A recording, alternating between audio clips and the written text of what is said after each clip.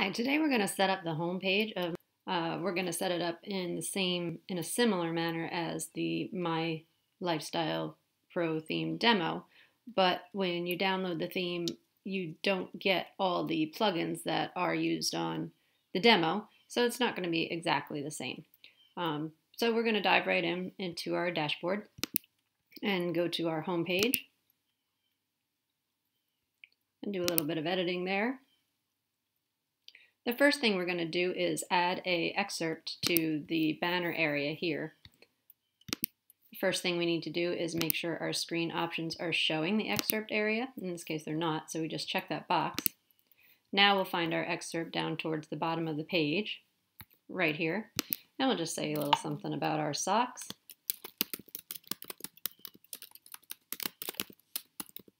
If I could type, that'd be great.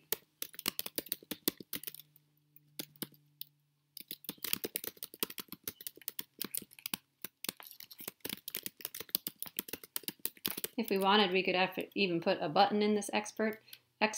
We'll go ahead and do that.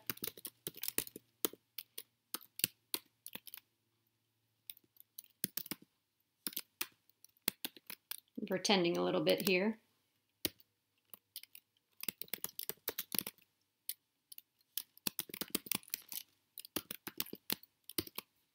All I have to do to make this basic href into a button is to add a class of button. All right, we'll update our page and see what changes have been made.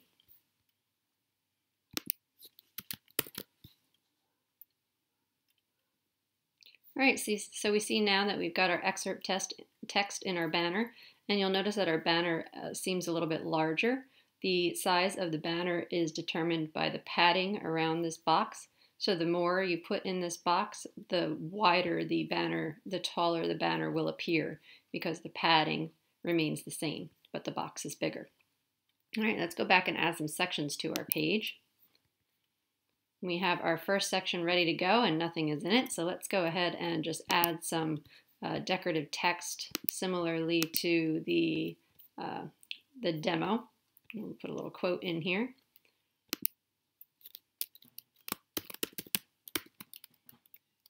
Oh, and I need to make sure that I'm in the text editor if I'm going to use code, but I can also use the visual editor and use our toolbar buttons.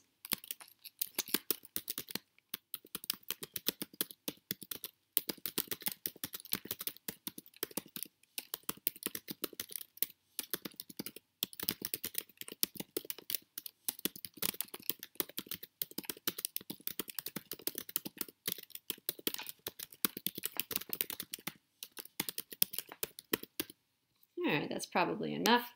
Let's make this italicized and maybe a little bit bigger.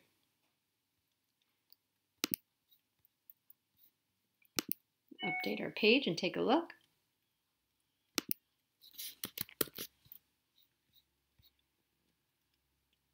Now we see just below our banner area, we've got our text. I actually think I'm going to make that text centered, and then we'll add another section. All right, we'll use the Add Section button to add another section. Let's take a look at our demo and see what the next section there is. All right, it's our latest post, so we're going to use and it's in a slider. So we're going to create a slider grid of our latest posts. In fact, I'm just going to go here and grab the code right off this page and edit a little bit. You can get all the grid shortcodes from the My Theme demo on our support site at support.bizbudding.com/mytheme. So I'll just paste it right in here. I'm not going to exclude any categories. On the demo, our products are in the recipes rather are in a category, and the category ID is 18. So in our latest post, we've excluded our recipes using the category ID. But we don't have that set up on this site. Number 9, we don't actually have 9 posts, but this won't hurt the code at all. It will just show the 3 that we have. We're going to show the image, the title, the content, and the more link. Showing the content, we're going to limit it to 30 characters. Slider equals true will create the slider for us. Once we've set slider to equals true, we can use our slider specific parameters like slide to scroll. That means that there will be 3 posts visible at any time in the slider. Dots, this is also a slider specific parameter, will be true. That will show us how many panels of the slider we have to cycle through. So we won't actually see it here because we only have 3 posts, I think. And center mode is true. That will center it along within the section. And we'll give this section a title, latest posts. And we'll update our page and take a look.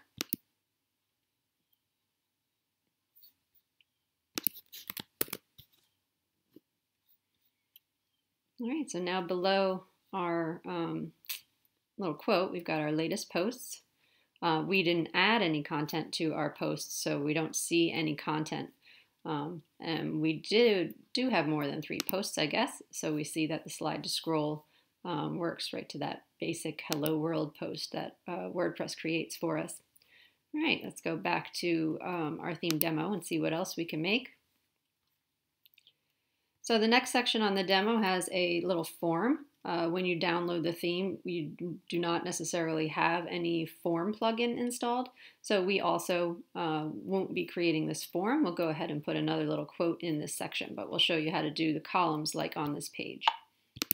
If we go down to that section, we can just go ahead and copy the column shortcode that's used in the demo. Again, you can find all those codes on our support page. And we'll go ahead and add another section and paste it right in.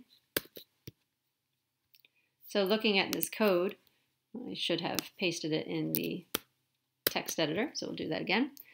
We have created a column here, a center aligned column.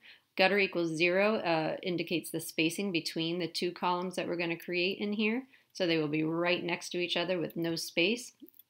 Call image equals 618. We need to find the image ID of an image that we want to use. We'll use it in the featured image size. This shortcode closes out that column. Next column begins here. This is where our form is, so we don't actually have a form.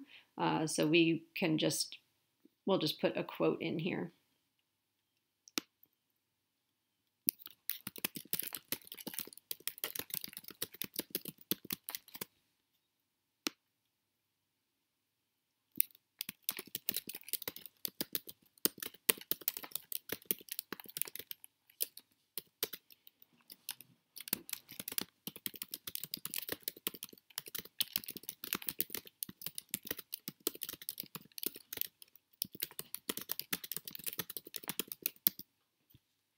And we'll just delete the form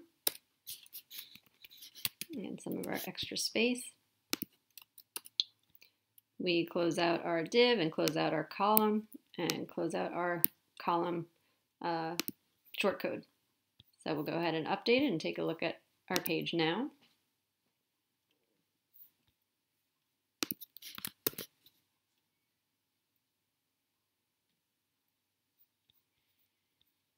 We didn't pick out an image ID, so we're just seeing a gray box here. There's our quote that we put in. So let's go ahead and find an image ID and replace that number. Go to our media library. And I think I like this one, so we'll just see what the ID is here. It's right up here in the URL. So the ID is 50. That's all we needed to know. We'll go back to our page.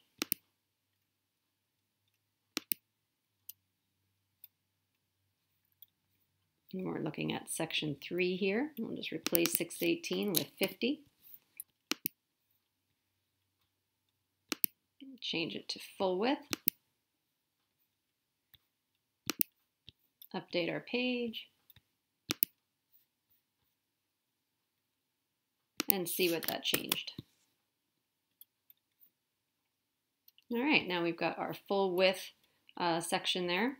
This is looking great, looking a lot like our demo. Let's take a look at our demo and see what the next section brings. So the next section is recipes. This is using the Cookbook plugin, which is a premium paid plugin, and does not come with the theme. So we're not going to create this section. It's very similar to our latest posts using a slider, the same image and content setup. So we've already done that. Our next section uses a background image, so we're going to create something like that. And some more buttons. We've already created a button in our header, but we can go through that again. So let's go and add another section.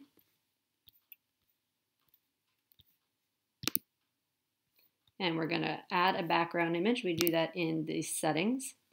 So just add from the media library. Go ahead and add. We use that one a lot, don't we? Let's pick this one instead. All right, so now that's going to be the background of our image. We did use a box, so we're going to put a light box over that. Height can be auto. Content width, let's make it, we'll just use the default. Content alignment, definitely want that to be centered. And we'll make a little larger text size. So let's close this out. Scrolling all over the place. All right, and let's just go and grab the code right off the page here.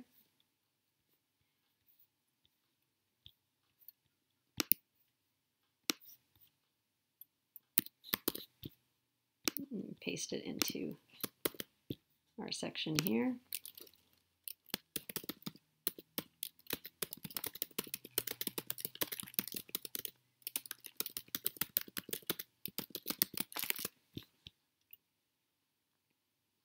I'll just leave this text here. It's not about socks at all, but it doesn't matter. And let's take a look at our href links here, where they're just standard href links using the class of button to create those beautiful buttons.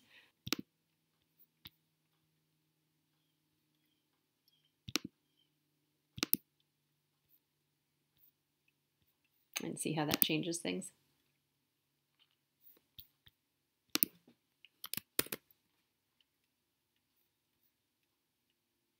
All right, so clashing a bit with that, but I'm going to leave it.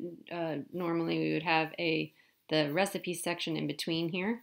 What I can also do is add a section, move the sections around so that they flow a little bit better. Let's see what our next section is here.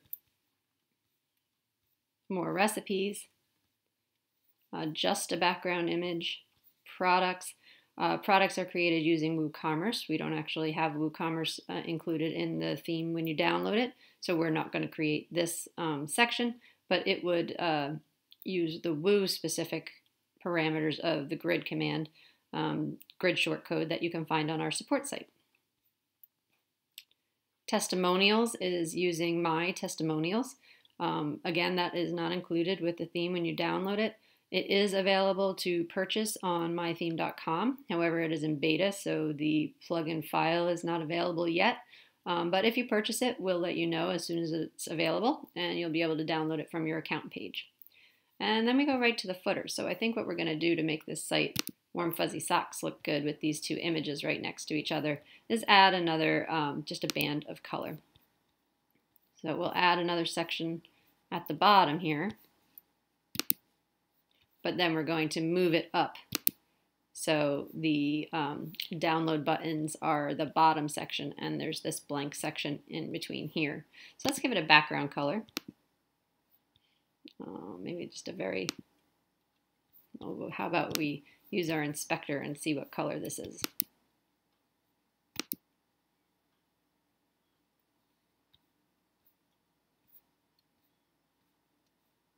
Find a little color chooser box. Here we go.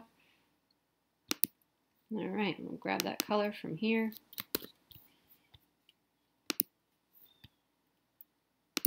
Paste it right in here.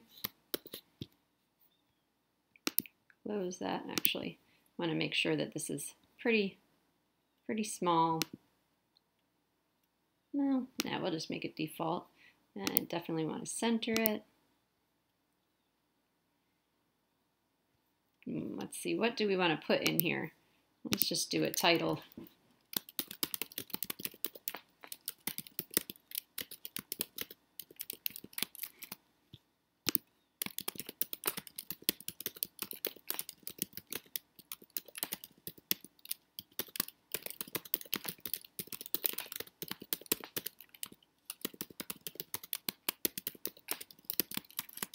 Why don't we add a call out and move into the text editor and just erase that. And add a call out with our call out shortcode. This is also included with My Theme, and you can learn more about it on our support site.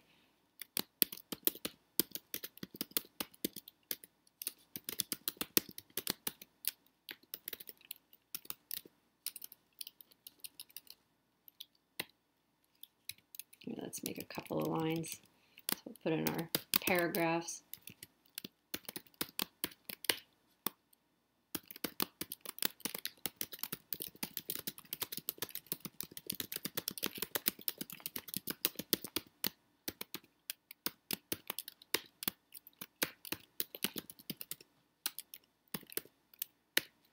All right. Just clear it, close it, update, and take a look. Much better. All right, so let's take a look at our home page. It's looking very similar to the My Theme demo, and it is utilizing only the tools available with the download. So we're going to stop here for now. We'll be making a couple more videos to show you how to create some other types of pages. So keep your eyes open for those videos on our support site and on YouTube. Thanks for watching.